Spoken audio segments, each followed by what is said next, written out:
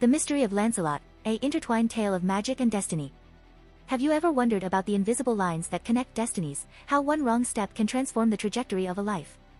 Welcome to the intriguing world of Lancelot, a young man whose journey is woven with magical elements, extraordinary powers, and a destiny that defies expectations.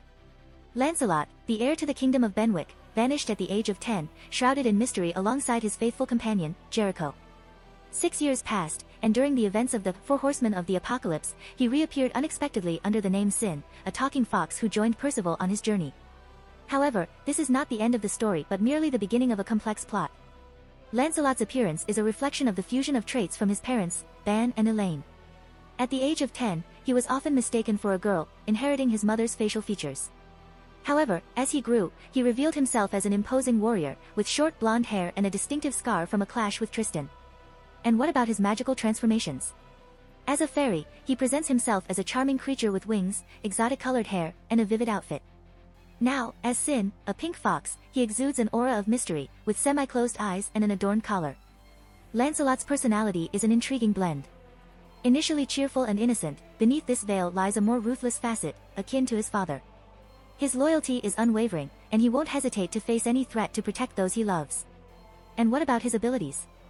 Since the age of 10, Lancelot displayed above-average combat skills, with reflexes challenging human logic. His powers have increased to the point of rivaling the 7 deadly sins. He is agile, precise with the bow, capable of reading minds, and manipulating magical energies in surprising ways. Lancelot's weapon is not just physical, he has the ability to disintegrate targets with his hazy moon magic, a force so powerful that no conventional weapon can resist. His transformation into Sin adds an extra layer of complexity, allowing him to assume characteristics of other creatures. However, Lancelot's destiny is intricately tied to a prophecy, a narrative that transcends individual choices. He is part of a group opposing Arthur Pendragon and the Holy Knights of Camelot, a dark narrative suggesting an imminent apocalypse.